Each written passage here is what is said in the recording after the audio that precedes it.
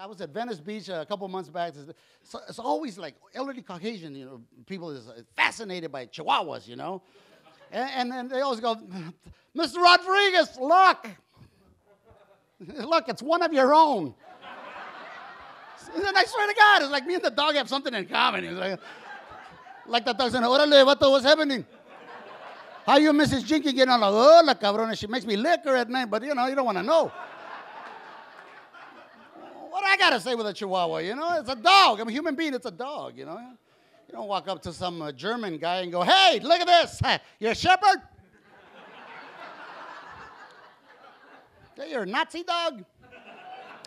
I don't really think you're a country unless you have like a national dog, a beer, and food that's recognized around the world. That constitutes a country. It's like a friend of mine says, Paul, you're always eating that Mexican stuff. Vary it, expand your horizons and eat something different. I said, well, I like Mexican food. It's not that this is the best food. It's just that whatever your mama cooked at home, you kind of get used to it. See, and my mom was Mexican, and that's what she cooked.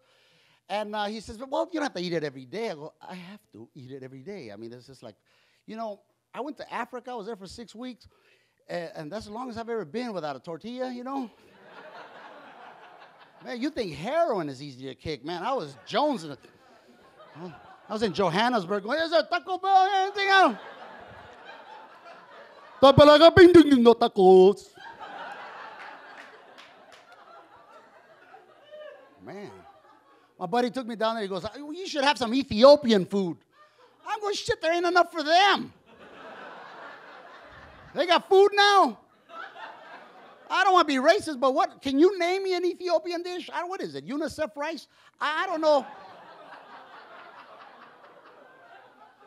All will only encourage me.